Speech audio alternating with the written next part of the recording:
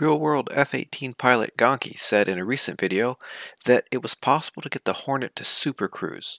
I learned pretty quickly that a F-18, a legacy F-18, so A through D, the EF won't do this, but the A through D, even with the centerline tank, 2 pylons, and missiles on the wingtips, it actually will supercruise.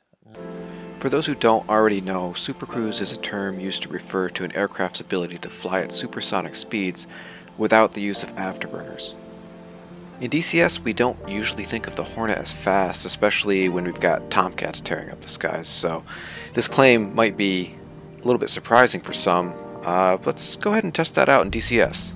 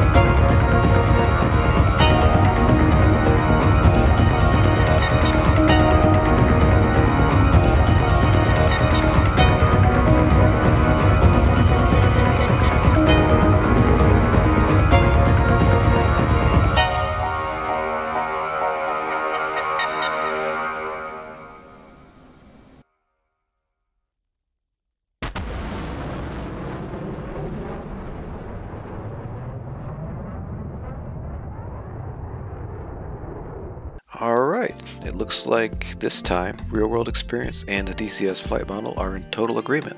Thanks to everyone who commented on the last video, especially Lockaby, who made the suggestion for today's test. I apologize if I'm mispronouncing your name. If you haven't seen that first video, I'll link it in the comments, as well as Gonky's video where he discusses lesser known facts about the Hornet. I'm Jigsaw, thanks for watching, and hope to see you up there. Woo! Trapped.